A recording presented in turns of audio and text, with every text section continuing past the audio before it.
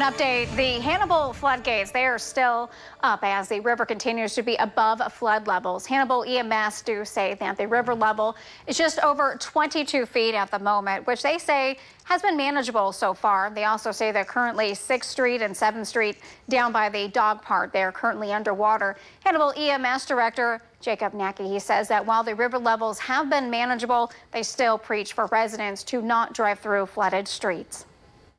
Like right now we have Ely Street's kind of cut off because the 6th and 7th underwater. Don't try to drive through it.